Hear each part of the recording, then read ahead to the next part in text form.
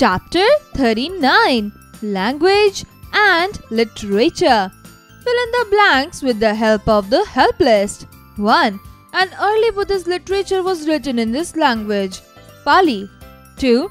Ancient Dravidian language still used in India is Tamil.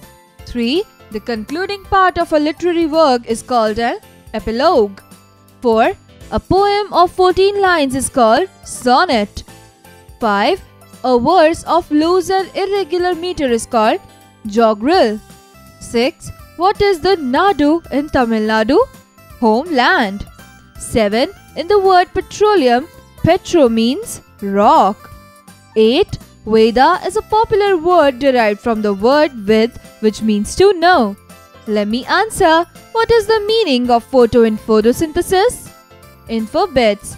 Dravidian languages like Tamil, Telugu, Kannada and Malayalam are spoken in southern India.